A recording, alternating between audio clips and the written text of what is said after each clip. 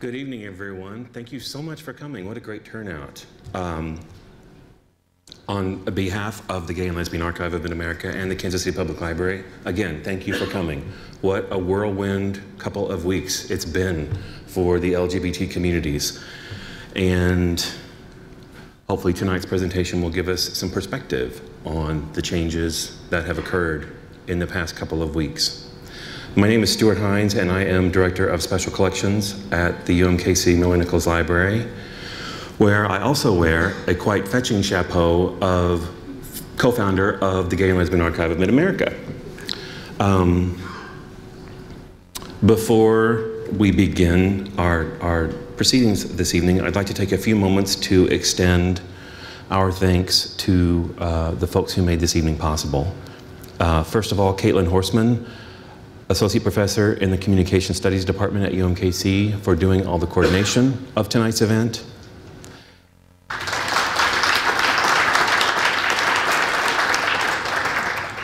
The very crack staff here at the Kansas City Public Library who make an event like this seem effortless, even though we all know otherwise.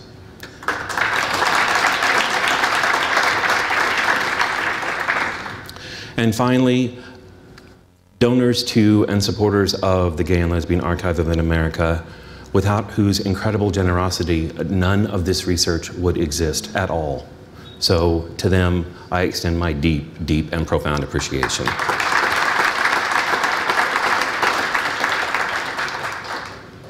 Before I introduce my fellow panelists, and while I got you all captive, let me let you in on a couple of upcoming events. On February 26th, Inc., that free magazine from the Kansas City Star, will publish their first LGBT-oriented insert. It's called the Phoenix Newsletter, and Glamma has produced an article on the Phoenix Society for Individual Freedom for that publication, so watch for that a week from Wednesday.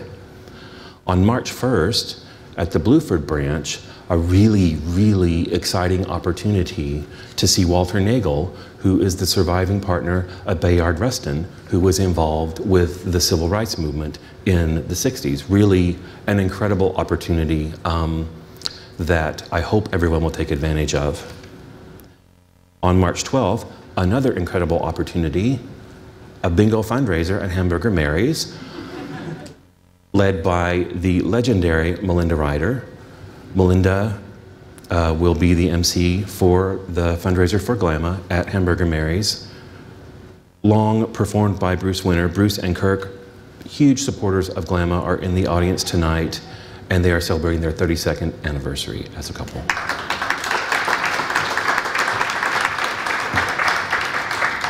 Finally, if you're attending the Heartland Men's Chorus upcoming concert on March 29th or 30th, get there a little early, because I'll be doing a pre-concert talk on Kansas City in the 70s. The program is called I Am Harvey Milk. It's a musical production based on the life of Harvey Milk. And so they asked Glamma to put Kansas City's 70s experience in front of the audience before the production, so watch for that. But tonight, we are talking about Kansas City gay and lesbian advocacy groups. And with me are two, I am very pleased to say, riveting speakers, Kay Madden and Kevin Scharlau. Kay Madden is an alum of the UMKC Law School, go Roos. She graduated in 1983 and has practiced law ever since. She's a member of the firm Slew, Keneally, Irwin & Madden, LLC, where she handles the firm's family law, probate, and estate planning cases. She and her life partner, Marcia, have been together for 29 years.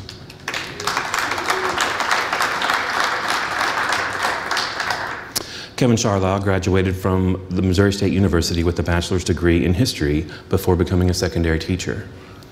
He's currently pursuing his master's degree in American history at UMKC, primarily researching 19th century labor with an emphasis on slavery and unionization and the politics surrounding them.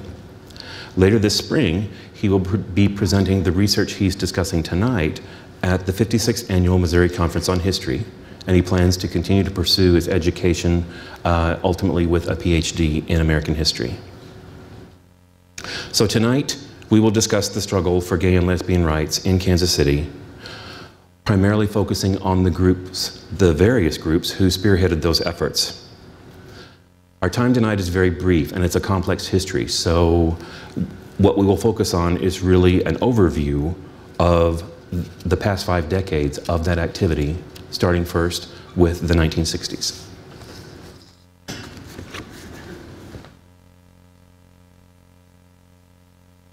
Hi, I'm Kevin Scharlau. As Stuart introduced me, really want to thank him and the Gay and Lesbian Archives for really the collections and all the research that was available for me.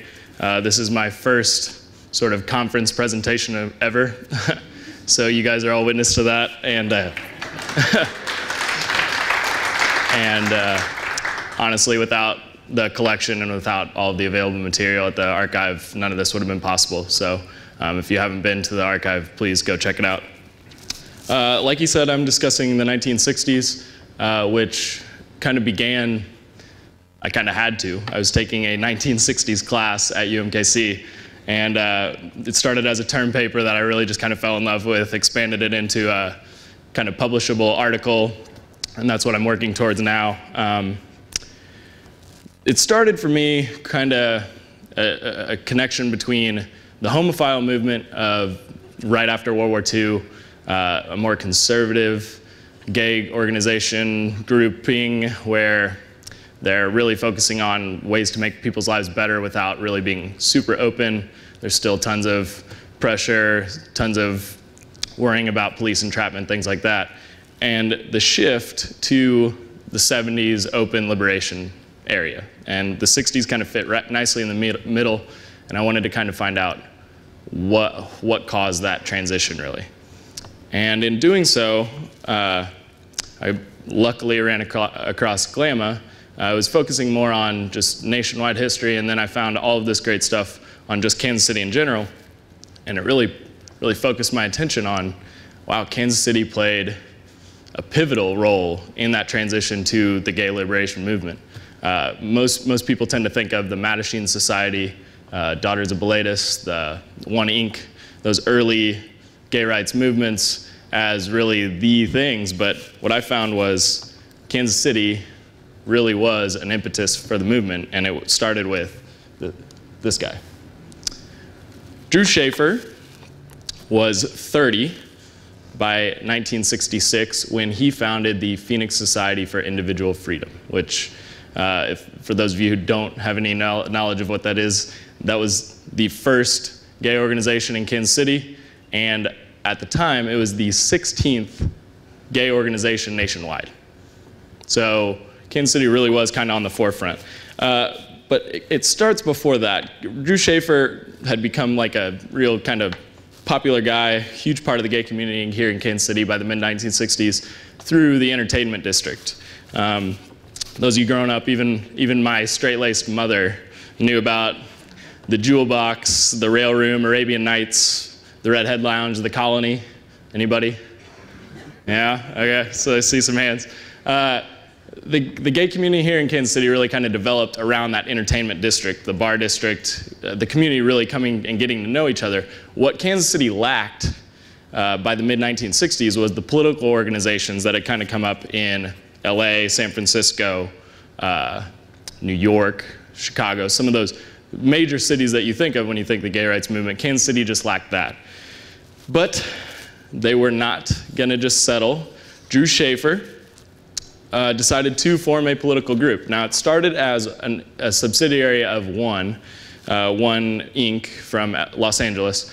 He created One in Kansas City, so like a subset of One, in early 1966. And I say early because I honestly could not pinpoint the date, but it happened before one of the major and really unknown to a lot of people events in the gay rights movement, which was the National Planning Conference of Homophile Organizations, which happened in February of 1966. And what that was, February 18th through the 21st, gay rights organizations from around the country came right here to Kansas City and met at the State Hotel, which no longer exists.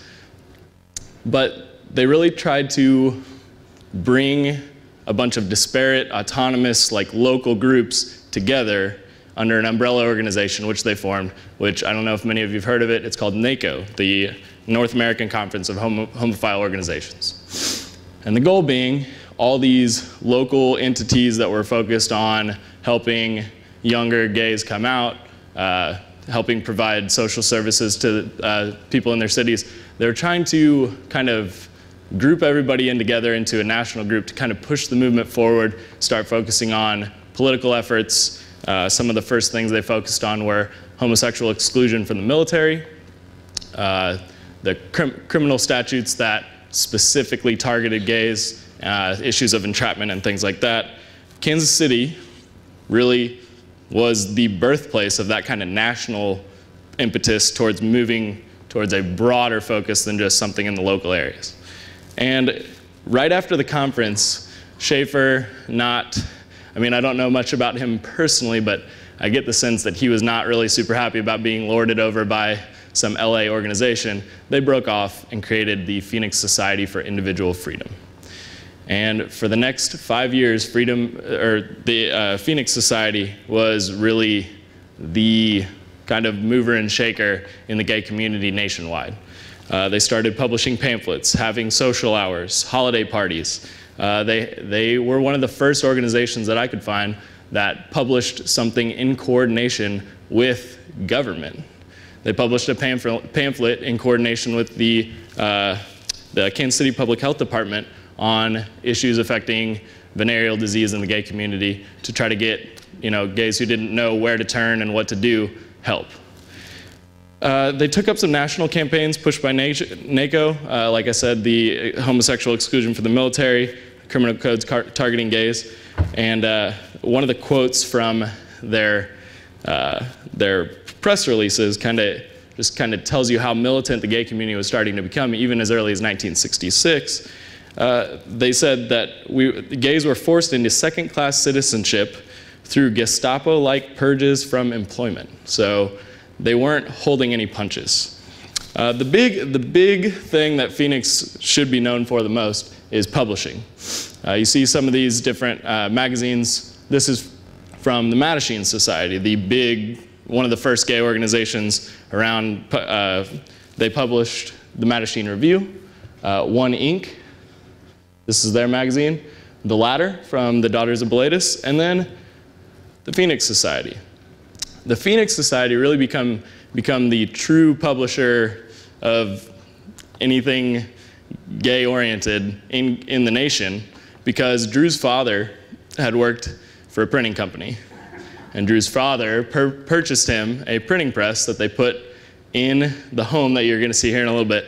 And really, all these gay organizations from around the country would send their magazines, their notices, their newsletters, pamphlets, everything to Kansas City to have it reprinted, copied, and distributed nationwide.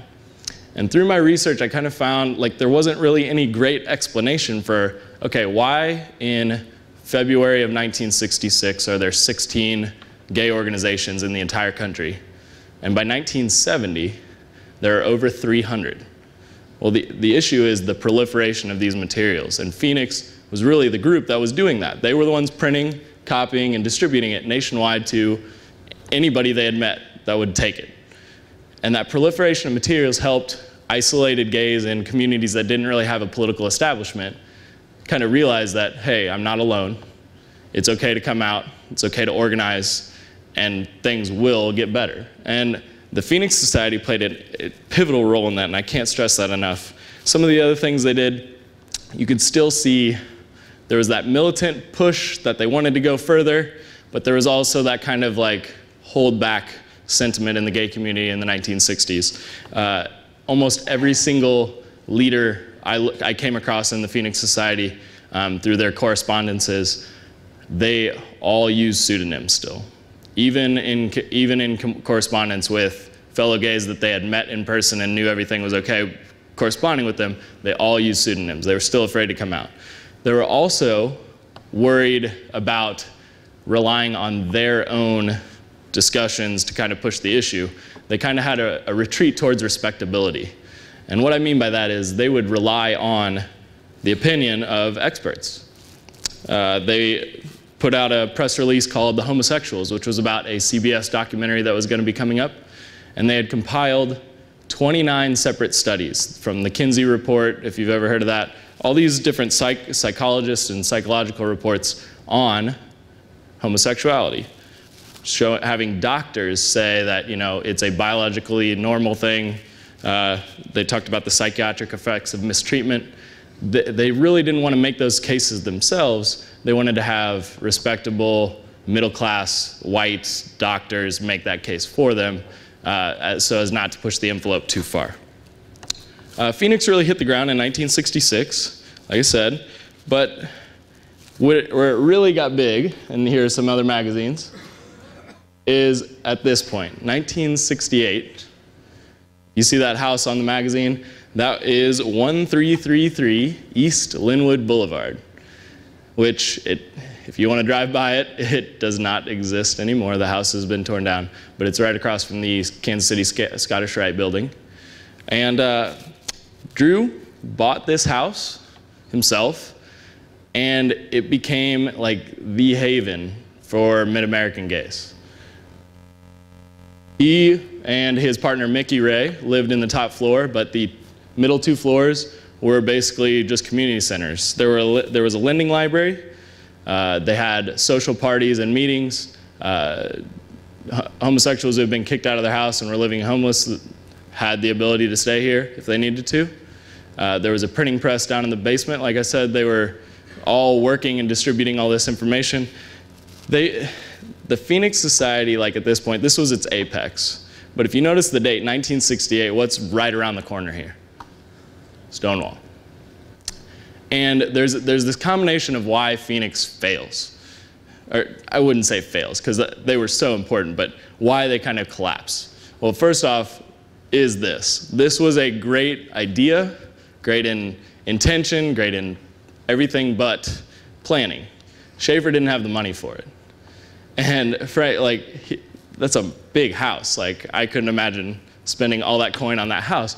He ends up going bankrupt because of it. But the other impetus that really kind of plays the downfall in Phoenix is Stonewall. You've got the kind of younger generation who are more willing to be open, more willing to kind of fight back against discrimination, versus the older group that's kind of still hiding behind respectable opinion, taking it slow, trying to just push the envelope as far as they can without crossing a line. And Schaefer ends up going into 18 years of getting out of this debt. In 1970, the year after Stonewall, NACO disbands. Phoenix kind of tries to keep up with the pace. They shift more from community organizing and sort of like these events that kind of just help Kansas City gays to protest marches, but they just never seem to keep up. And the rise of the gay lib movement kind of sweeps over them. But I don't want to diss either of these guys' presentations, but if you don't remember anybody else, you got to remember Schaefer. He's really the founder of Kansas City gay rights. Without him, I don't think anything that Stuart is about to talk about in the 70s is really possible in terms of a smooth transition from the homophile era to the liberation era. The expansion of gay organizations from 1966 to 1971 is just incredible to see, and there's no other explanation for it other than that dispersion of ideas. And if anybody played a huge part in that, it was the Phoenix Society for Individual Freedom and Drew Schaefer. So, thank you.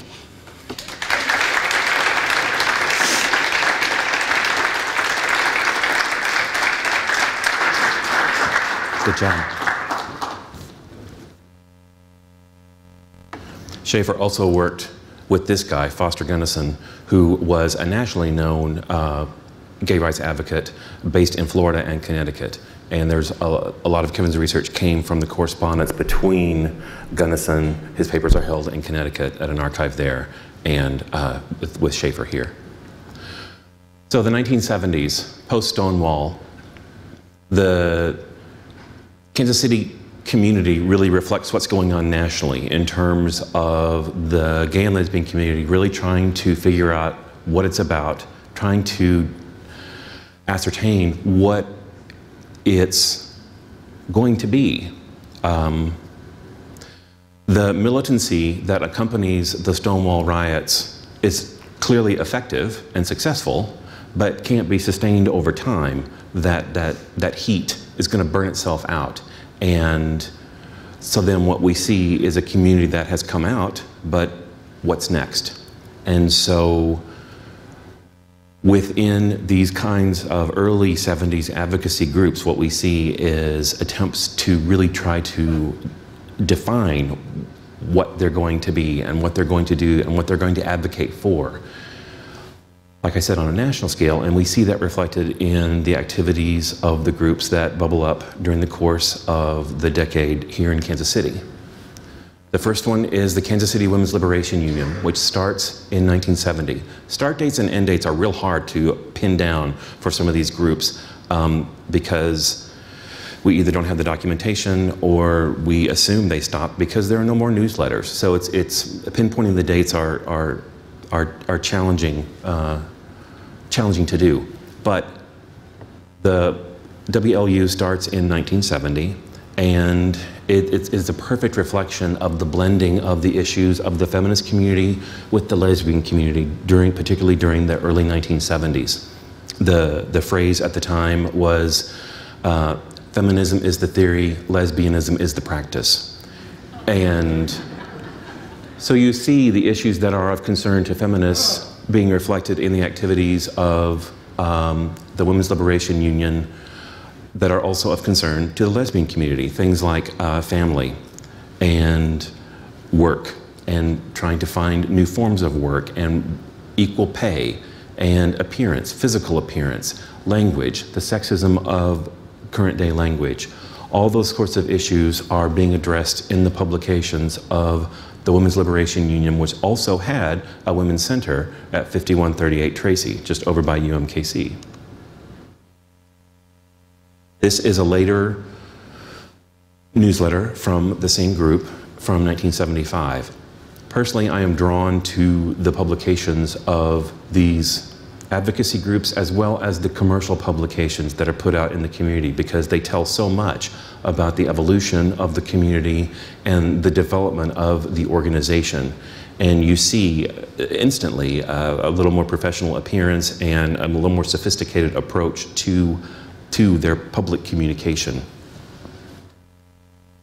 In 1973, the Women's Liberation Union takes over operation of New Earth Books and Records, which was a sort of alternative gay and lesbian hippie bookstore that eventually landed at the northwest corner of 39th and Main. That's this building here. I think there's a bike shop there now. And the group operates the bookstore for a number of years.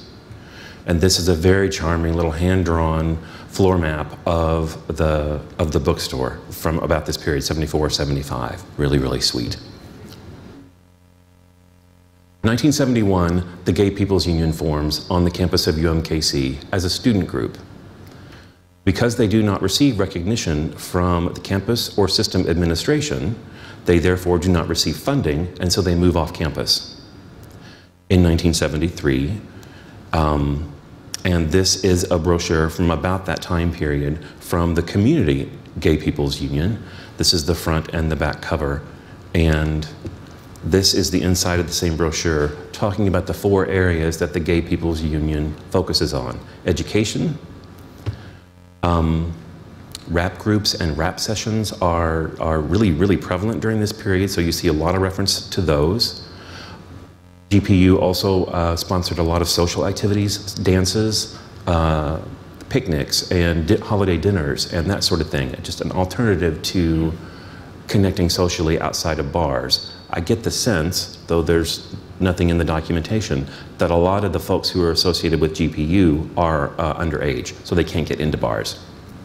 Political activities, GPU does lobbying, does picketing, sponsors some litigation, and then general referral services, places referring folks to counselors or sympathetic religious leaders or as Kevin alluded to, VD information, and legal referrals as well.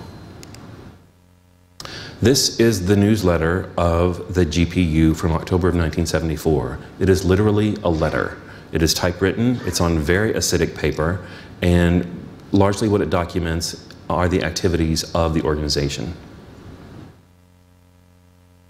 This is a year later and looks a little more professional, a little more designed, and the content reflects a growing sophistication within the organization in that it includes both local and national news. The cover story talking about the Leonard Matlovich story, the Army sergeant who came out on the cover of Time in 1975, also includes activities of the organization as well, but there's meatier content within the covers of the newsletter.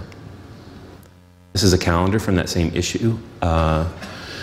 Features events not only of the organization, but the Women's Liberation Union, the Metropolitan Community Church, which had started in 1973, a couple of the local bars in town. So really trying to be another clearinghouse for local information for the gay and lesbian community in the city. As part of their educational outreach, they sponsored in July of 1974 a Gay Straight Rap, Sexual Myths and Realities, which featured sessions on things like lesbianism and the lesbian lifestyle, bisexuality, transvestites, and the gay community and the church.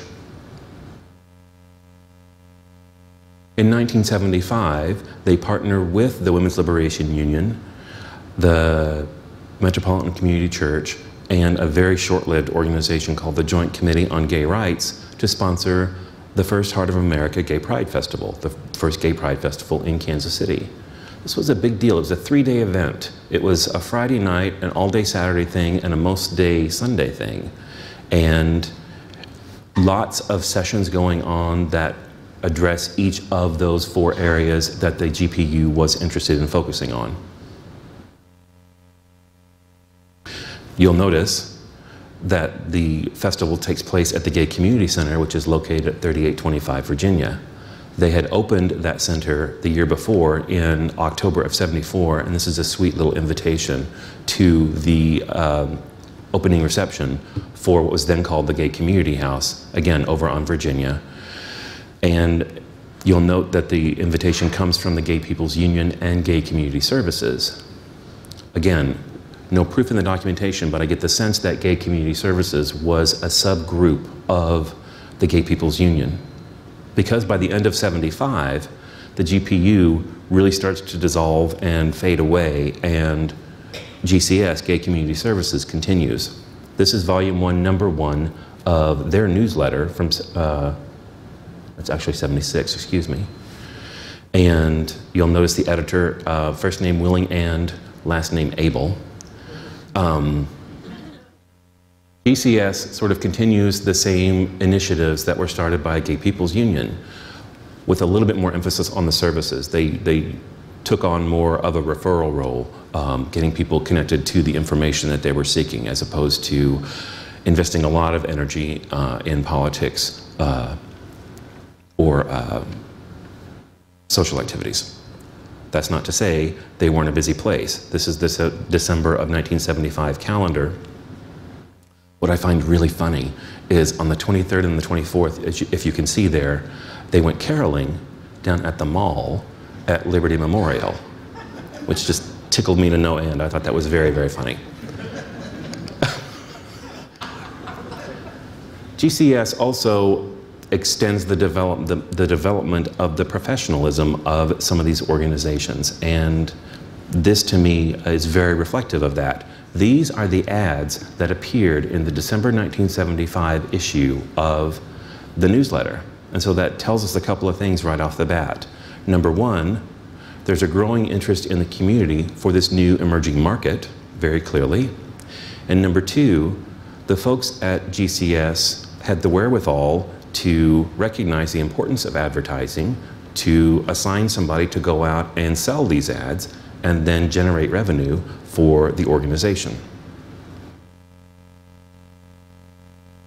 Like GPU, GCS also sponsored a number of rap sessions, and these are the topics of the weekly rap sessions from the summer of 1976. All over the place, and then the folks there on the right who led the talks. Also in the summer of 1976, the National Republican Convention comes to Kansas City.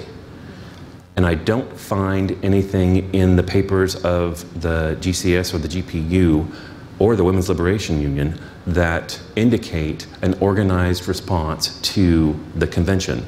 There was a protest of some community members and supporters of the gay and lesbian community, but there's no indication that that particular protest was organized by any of these groups. In 1977, by this point, GCS is also gone. All indications would point to the fact that GCS is gone. And so after the Pride Festival in June of that year, Christopher Street Association is founded. And you can see the directors there, Judy Brock, Kenneth Green, Leah Hopkins, who, by the way, had a letter published in this morning's paper congratulating the football player at MU, and Michael Tercey. Leah Hopkins served as the spokesperson for the Christopher Street Association, and their timing was fortuitous. Like I said, they started in June of '77. They were formed. Next month, we get a visit from this person.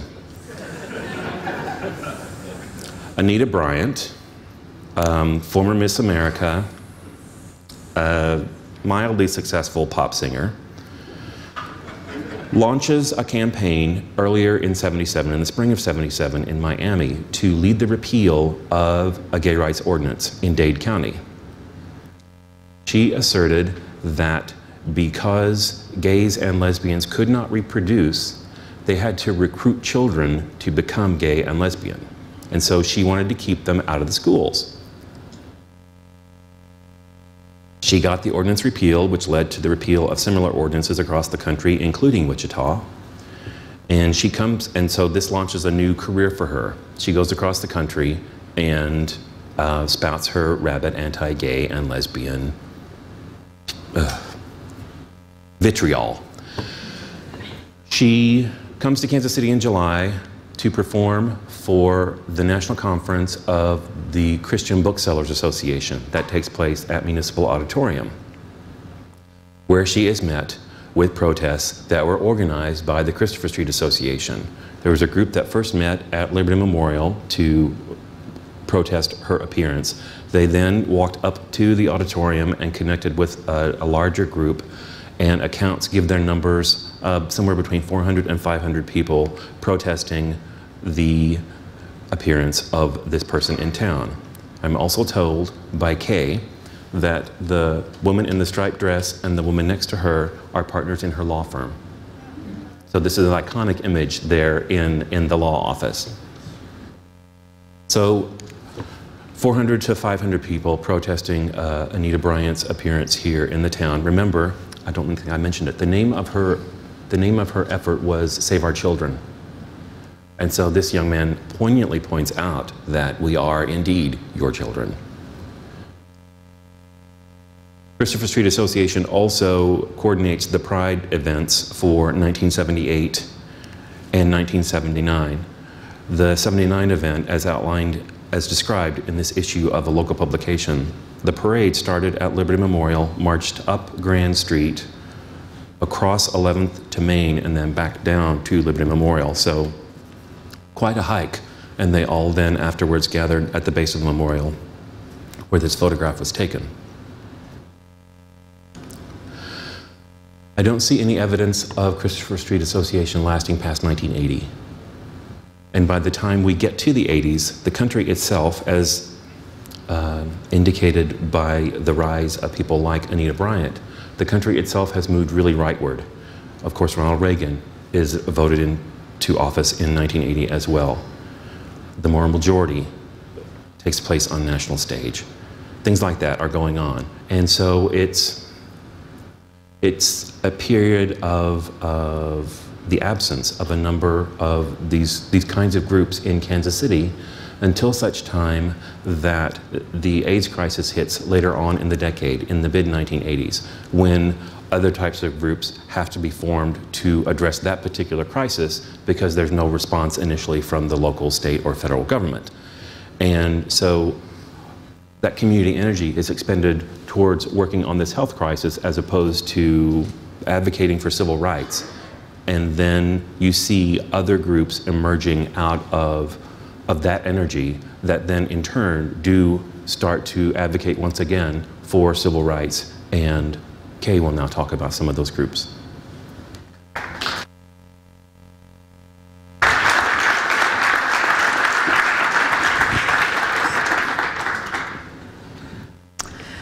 Thank you.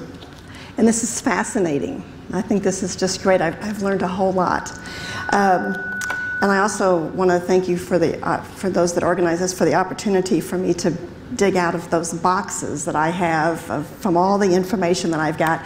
Remember, I'm the lawyer, I'm not the academic. I don't know much about PowerPoints. I had no idea I was going to be able to see it up here too. So I'll do my best to talk and click at the same time. I want to mention the first organization that I ever worked with. When I went to work for my law firm, I went to work there in '85, and there was an organization that existed then and that had been around for a while called Gay Organized Alliance for Liberation. We don't have a slide about it. And I know it was around at least in 1983 because another member of my law firm, Howard Iceberg, he's not with us anymore, but I mean, he's alive, but he's just not a member of the firm. Don't want to start a rumor about Howard being dead. He represented Susan Johnson, who was one of the people involved with GOAL, because she tried to get the Kansas City Area Transportation Authority to run ads on the buses, and they wouldn't, and he sued them, and he won. So that fits in real well with, remember, Sally and Kathy. And Kathy, unfortunately, really isn't with us anymore, and Sally's not a member of my firm either. But you know, I was thrilled to get to go work with these people because they were so wonderfully progressive. And GOAL also came to our office and asked us to put together packets of forms that gays and lesbians could use in their personal lives to take care of some of their business and their health, you know, those powers of attorney that we still need, by the way. If you don't have one, you need to get them. Those powers, then, let's see, papers to releases to see each other in the hospital. Remember, it used to be hard for same-sex partners to see each other in hospitals. That was another thing we did. So we put together packets for individuals, but we also did that for, we sent them out to hospitals, to area hospitals, and asking the hospitals to approve these forms. And I did all these letters, and the hospitals would write back these really long legal letters about why they weren't going to do this, and they, you know, there was like a case-by-case basis, and if somebody brings the forms, we'll honor it probably, but they weren't going to do a wholesale acceptance, and except for the VA. The VA was pretty good, and even though they didn't accept the forms either, they said they at least tried to be compassionate and let same-sex people visit each other. Okay, so let's see if I can do my first slide here. Yes. So this is the March on Washington, which was in 1987, October 11th, 1987. And between either 100,000 and 500,000 people, gay and lesbian people and their supporters, marched on Washington in October of 1987. In looking through my files, I found that at the march, 2,000 gay couples exchanged vows in a ceremony of rights, as it was called, in front of the IRS building, which is incredibly interesting because, you know, remember that it was in the Windsor case where we won the downfall of Section 3 of DOMA just last summer, and that was the case against the IRS. I just thought that was fascinating. I found a talk that I gave to some group after the march, after I'd been to the march, in which I reflected that the march was more than I had hoped for, to be in a city overflowing with gay people everywhere, all types of people from all walks of life. It was incomprehensible to someone from Kansas City, Missouri in 1987 to be there. So show of hands, who was there in '87? Yes, there are a few old people like me. Yay! Thank you. So this slide is about where the meetings to get ready to go to the march, which is where I met some of the people that we later started these groups with. We used to meet at Phoenix Books, which is what the New Earth used to be called, came to be called. So when we got back from the March on Washington, and I mean literally, we got back on October 25th, 1987, 13 of us got together at someone's house and we formed a political organization called the Pink Triangle Political Coalition. We picked that name because we wanted to, one, be gender neutral, didn't want to say gay, didn't want to say lesbian, and we also wanted to take the symbol that the Nazis had used to designate gays in the camps and turn that into a powerful symbol, and it was kind of a common symbol that was being used at the time. By January of 1988, we were having regular meetings, and boy, did we have big plans. We were going to impact AIDS legislation. We were going to repeal the Missouri sexual misconduct law, which was the sodomy statute. We were going to pass an anti-discrimination ordinance in Kansas City, Missouri. We were going to lobby on the state, federal, and local level, and we were going to amend the Missouri Adult Abuse Act to include same-sex couples, and we were going to stop anti-gay and lesbian violence. And we worked on all of these. We did. This is the newsletter that we had, and this is a picture of Joan Maxwell, and then a woman who came from Washington, I think, to train us on how to lobby. And sure enough, we did go to Jefferson City and we did lobby. And that is me up there, sitting like in the second row. I didn't used to have hair like this.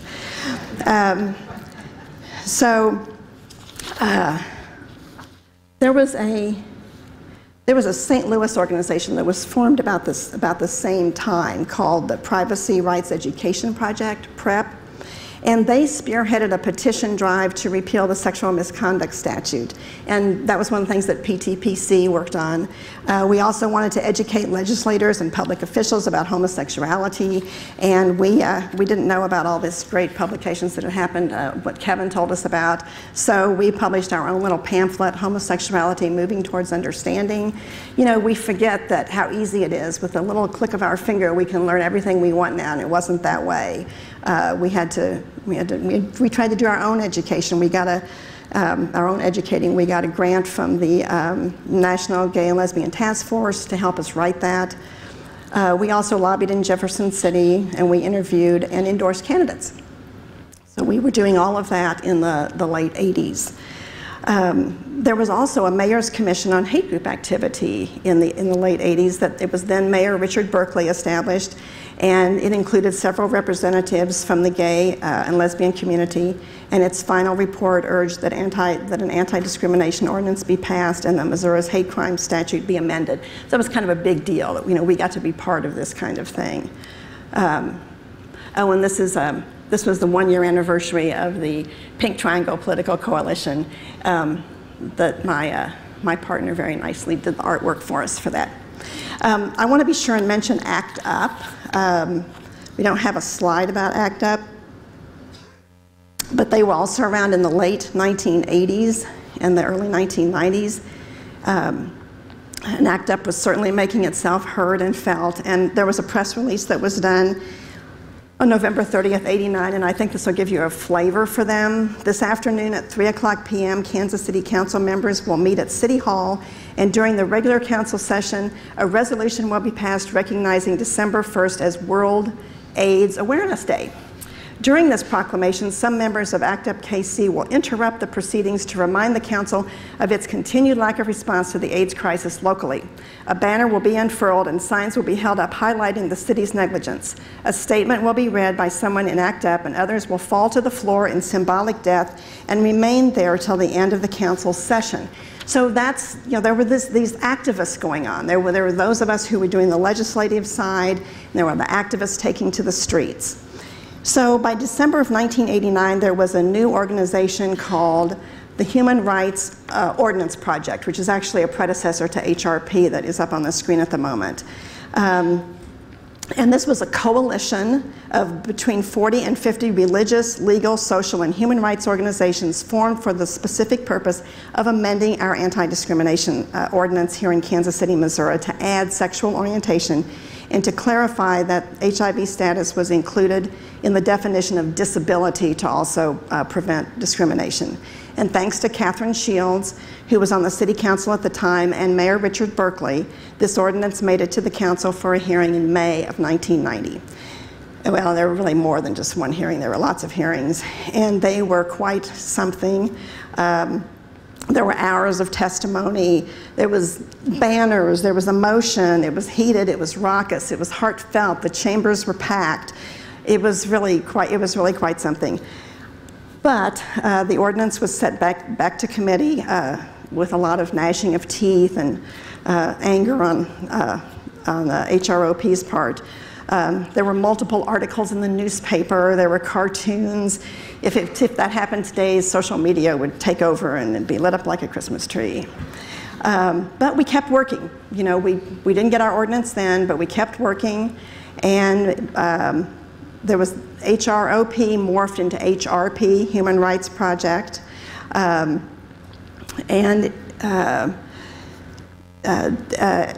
HRP also worked toward getting the ordinance again. This is this headline. Here's another one. We had had a party, of course. And then in May of 19, when was it? It was 91. This was, I'm sorry, this was May of 1990. This was after we lost. We were going to have a party no matter what, and so after we lost our ordinance, we didn't get to vote, the council didn't vote on it because they sent it back to committee. We had this Mother's Day rally, and win or lose, rain or shine, the sun did shine, but we had lost. And here in 1991, we have John Barnett, who's here with us tonight, running for the city council.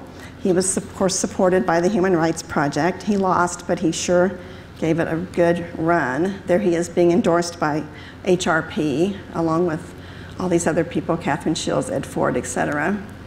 And here, finally, in 1993, we have the ordinance being passed. By this time, Emanuel Cleaver was mayor, and with a lot of help from Dan Coffrin, the ordinance was finally passed. And so Kansas City, Missouri in 1993 got its anti-discrimination ordinance. This was, one of the articles that I read that I had in my files was about Fired Up, which was kind of the antithesis. We got such a backlash at times, and they created this whole right-wing group called Fired Up, and they were always trying to repeal this or petition this. HRP went on. It continued after the passage of the 93 ordinance. It endorsed candidates. A PAC was formed. There was a staff members, and it did various other things up until about 1997, I think. It was officially dissolved in 1998, and Pink Triangle had been dissolved 5 years before that. Missouri's sexual misconduct statute was not repealed willingly by the people of Missouri. You may remember that it took the U.S. Supreme Court to do away with those, with the sexual misconduct, the sodomy laws in 2003. The Missouri adult abuse laws were eventually amended, as was the state hate crime law. We still don't have a statewide anti-discrimination law that includes sexual orientation, despite hard work by many people. Governor Nixon just announced that he supports such a move, but we will see what the legislative session brings. Write your senators and your state legislators. Another thing that I wanted to point out was that, one of those people that's worked so hard in Jefferson City is Jolie Justice. But she was preceded in the 1990s. We had the first gay representative to the House in Jefferson City, Tim Van Zandt, who was there for 8 years. So I wanted to point that out too. And really that's all I have. I really want to thank you all for for coming, and I want to thank you all. Like I said, there's several people here that I recognize. And for those of you who have worked or are working to further equality, you know, it's a good fight, and it needs to be kept up. And remember, like the opening sign said, this isn't it, but the opening one said, you know, we're here, we're queer, and we're not going anywhere. Thank you so much.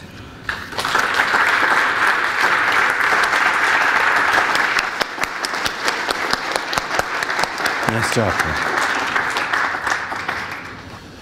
So like I mentioned earlier in the evening, this was an overview, and there just wasn't enough time to cover all the groups that existed in the history of the city.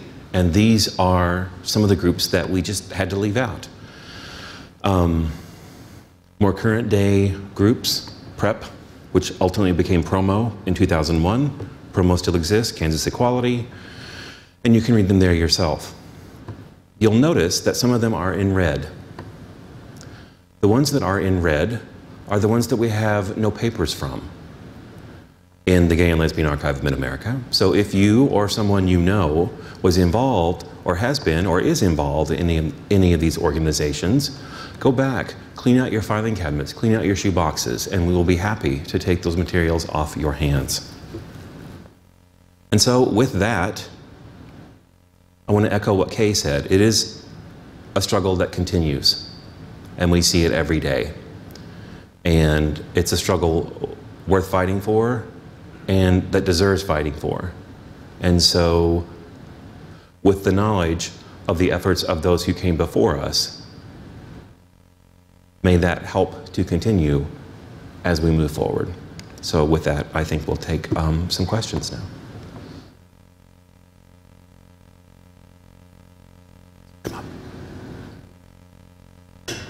Any questions?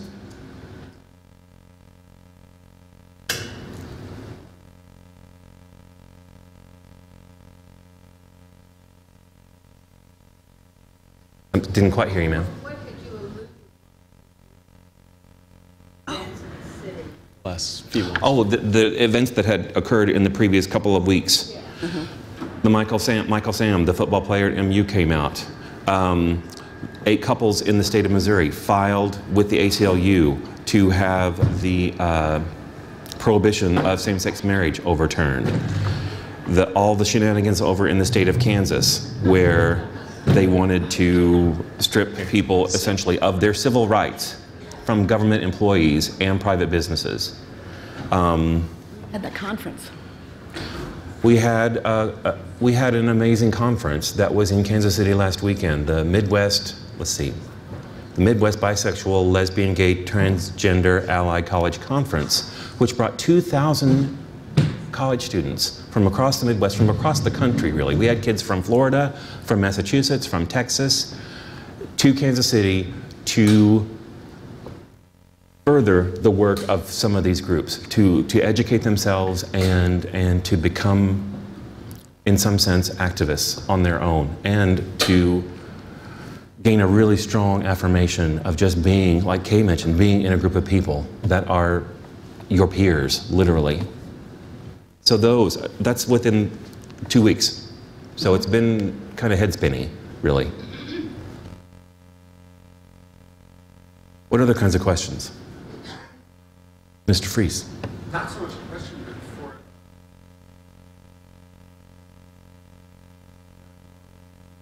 for Hal Call from Trenton, Missouri, who put the conference together. By the time it all came around, he was with Mattachine on the West Coast. He went to the MU School of Journalism and had worked in newspapers and publishing and printing. He was at the conference in Kansas City, and I can't help but think that maybe he talked to Drew Schaefer about the possibility of putting something together. And another very interesting thing about the Phoenix newsletters is they are in archives internationally. I found them in Canadian archives. They're certainly on the West Coast and on the East Coast and all around. And your information and your talk and your research was just bang on. Congratulations for you. Yeah, I totally agree. It was kind of hard cutting down of what I was going to put into it. I know I kind of wrapped up my paper for my class purposes back in November, and since then I've probably edited it and added to it about 15 times. And even speaking with Stuart just last week, he had a whole box full of new material that I could add into it, so maybe I read a book or something. Yes, sir. He passed away from AIDS in the 80s. He passed away of AIDS in the 80s. 1989. Yeah.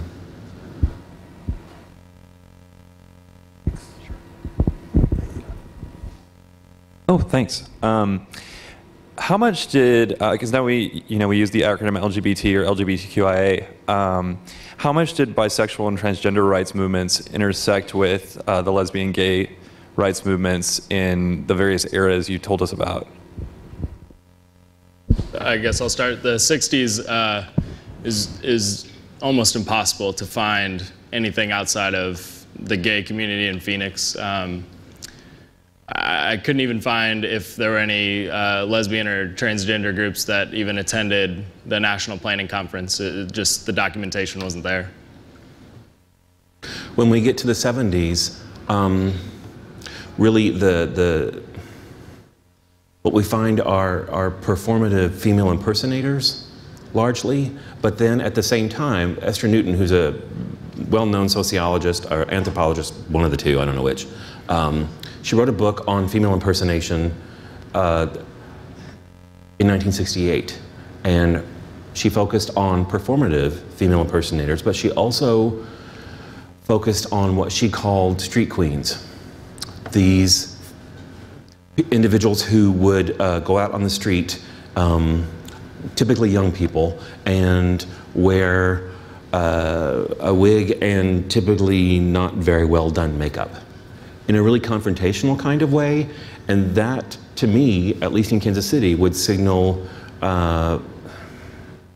more of a trans consciousness than being a performing drag queen. The terminology, it's real hit and miss, practically non-existent during Kevin's period and largely my period. You saw the weekend seminar where they talked about transvestites. That's very different than what we think of as trans today. And so it's a good question. I don't know where that transition happens. I don't know that it even happens in the 80s and 90s. Well, by the time that the ordinance starts being talked about and proposed, and before it actually, I think, made it to the Finance Committee to be discussed, that was a discussion that the Human Rights Ordinance Project had, was whether to include transgender. And the decision was made to not include transgender. And that was difficult. So that was, what, 89, something like that. And it was 2012, I think, that transgender was finally added to the discrimination ordinance here in Kansas City. So, not something that's easy to talk about. Could you talk just a little bit more about, I don't like everyone hearing my voice that way. Could you talk just a little bit more about the way like race and class kind of intersected with these movements?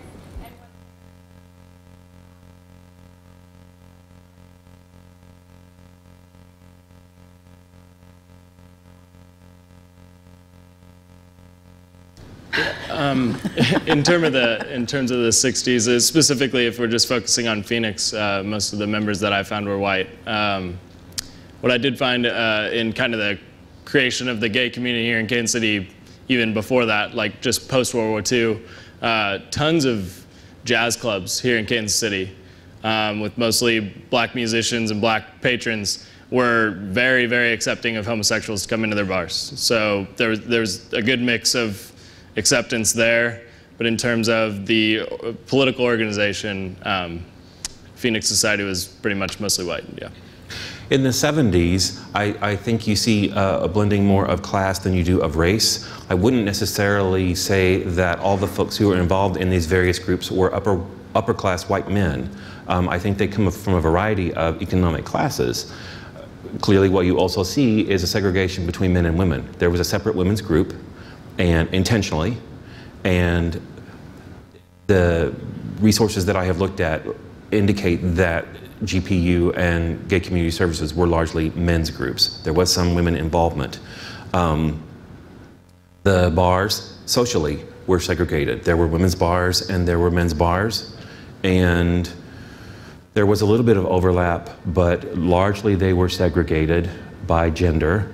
And it's not really until you see someone like Leah Hopkins, who's an African-American woman. She was actually the first African-American Playboy bunny at the Playboy Club in New York City. She was a model, and she relocated back to Kansas City and saw this segregation both by sex and by race, and was really kind of thrown for a loop by it. And she talks in some of the resources that I've seen about that experience and what that was like, to be the visible spokesperson as an African American, as a woman, for this gay rights organization.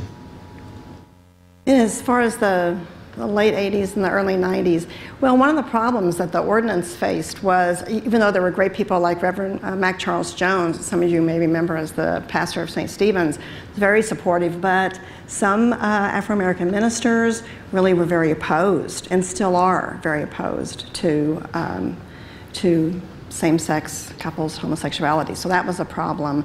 You know, and the other thing about, I don't know about class so much. I can't really comment about class. I'm not getting anything in my head about class. But about the segregation between men and women, you know, the AIDS crisis, I think, kind of for a while, I don't want to say it was divisive, but it was men mostly. The women, lesbians may have been supportive, but it was focused on men. So what ACT UP was mainly male dominated. Now, as far as the work on the ordinance went, that was mixed. I mean, we had, you know, men and women, but predominantly white also. I just wanted to mention that you might want to look at some of the nursing literature at the national level. I went to work at American Nurses Association in 1976 when they were located in Kansas City, and in 1972 they had done their first publication called Affirmative Action Programming for the Nursing Profession, and they had gay people on the boards of the 70s. They had the first African-American board member in 1949 or 50. So they have a real rich history related to their Affirmative Action Task Force and their Commission on Human Rights, where they were looking at the broad spectrum across all populations. That's excellent. Thank you. My question is, during the Stonewall Riots, what kind of response did Kansas City have, if any?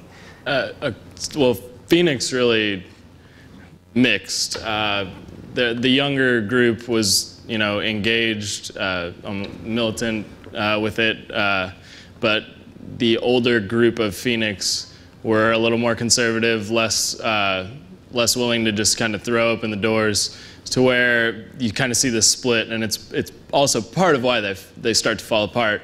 The house was obviously costing Drew tons of money, and that was kind of a financial reason to disband, but they had groups going to Jefferson City to do protest marches, and then it was mostly the younger crowd of Phoenix going. There was kind of this generational split that really kind of was affected by Stonewall. I will relate to you a story that was told to us during an oral history interview with a couple of elderly community members, Victor Peck and Victor Golyutsa. Victor G has since passed. Victor Peck is still living. They talk about Kansas City's own little Stonewall riot, and they had heard about Stonewall that summer, and they were regular bar goers, and as regular bar goers, they knew that bars got raided in town just like everywhere else. And so they were at a bar downtown shortly after Stonewall, and the bar got raided.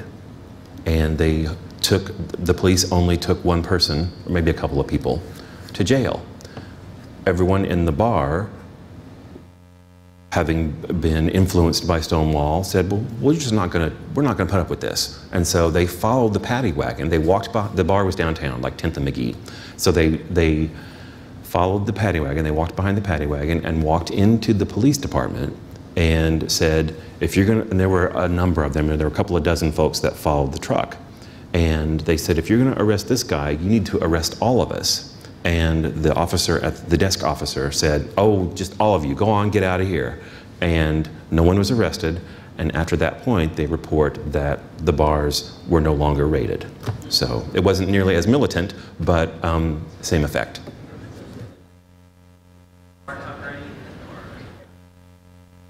I haven't looked for coverage in the Star for Stonewall. They did cover actually the planning conference for NACO when it was here in February of '66, but I haven't seen anything. I haven't actually looked. It's a good question. I should look to see if they did cover the riots.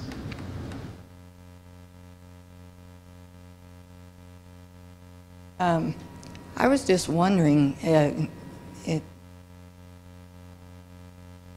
maybe 70s don't seem that long ago, but maybe question about oral history, about class and race in the 70s. I think that maybe we need some oral histories in the 70s too, because the women's liberation organizations and the gay men organizations, they may have been separate, but in my experience, the organizations were separate, but the people weren't separate. That they were friends, and they spent time together socially, and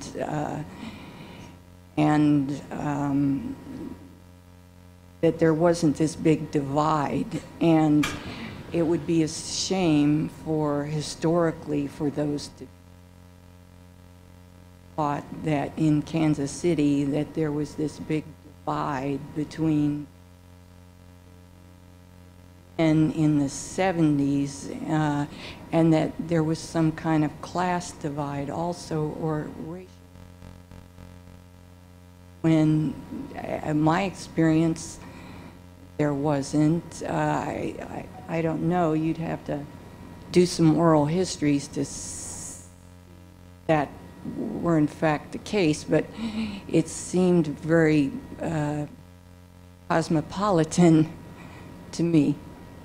I would love to sit with a recorder in front of about half this audience, to be quite honest, because between the scant documentary evidence that we have, coupled with people's stories of the period, that's how we're able to fill in the entire picture.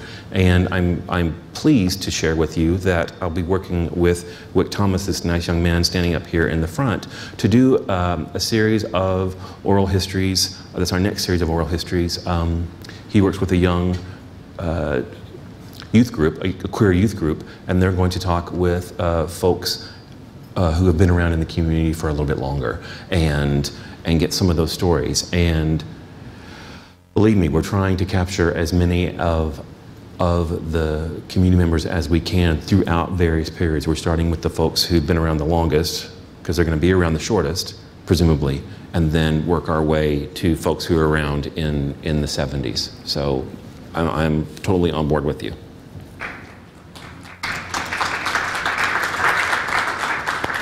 So, first of all, Stuart, I just want to say thank you so much for what you do. And I learned things here, and I thought I thought I was a pretty strong historian, and your work is great, because I was always under the impression that the NACO, if I'm saying that right, meeting was at the President Hotel. So it's really good to know that it was at this other location. And I can't help but note that we're about 2 years away from the 50th anniversary of a significant national event. One organization I did not see in any of their slides or conversation is the 10400 Club. And it was a social organization. Right. But it was vitally important. When I moved to Kansas City in the mid to late 70s, you know, we all went out to Aggie's Farm up north of the city. And it was men and women. And this question about the separation between men and women, there were women's bars. There was a period of my life when I preferred to go to the women's bars, and there were women that came to the gay bars. The cabaret had split levels, but there was separation, but there was also we also had a lot of crossover in our friendships and socializing, didn't we, Kay? Yes. Yeah.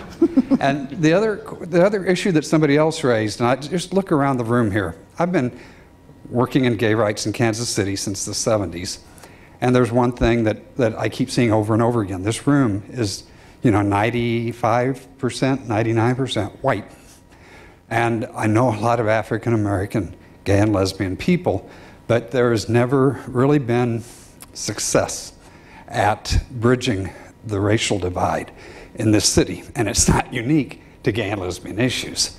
And I'm just going to share one story I remember when I was working, when I first moved here in the 70s, and I worked for a remodeling company that was all gay and lesbian, and we had a black woman who worked there, and I have no idea why this happened to me, but she invited me on a Saturday night to go to a party with her, and I am the only male and the only white person in the basement of this house with at least, you know, I have this problem with recovered memories, but I'm thinking 50 to 100 black lesbians.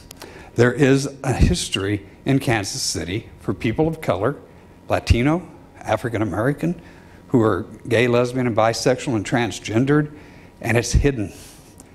GLAMA doesn't have it. It's not documented well, and that's, so I'm not real sure what the question was, but it's a historic issue and a struggle that we've fought against and tried to overcome. And as white people, we're not very good at that. And we rely on people of color to rise up and challenge us to be included, because they are here, you are here, but not very visible. And there's still a long ways to go in that area. This is John Barnett, by the way, for those of you that don't know him. This is the guy that ran for city council.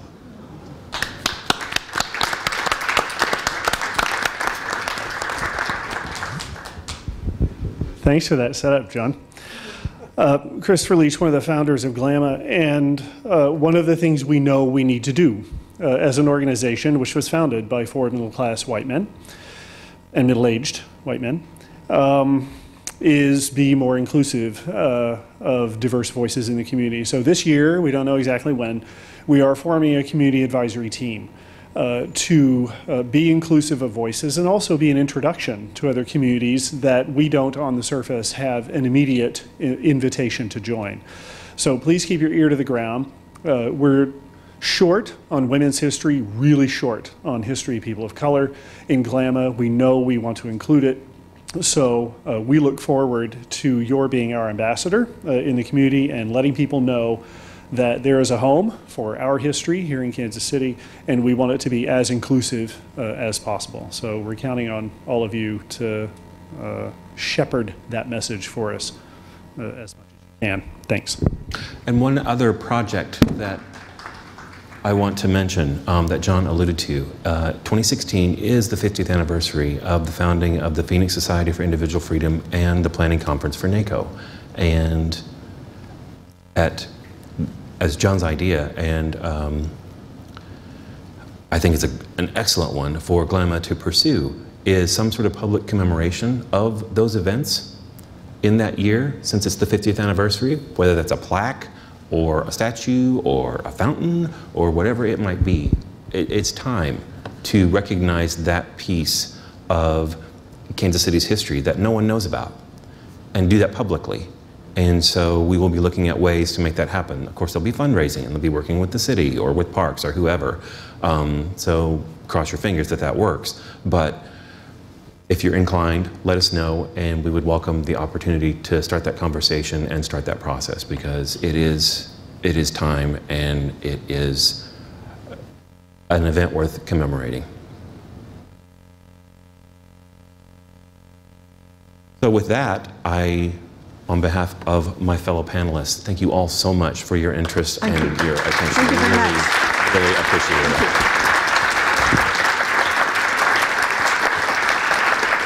Nice job.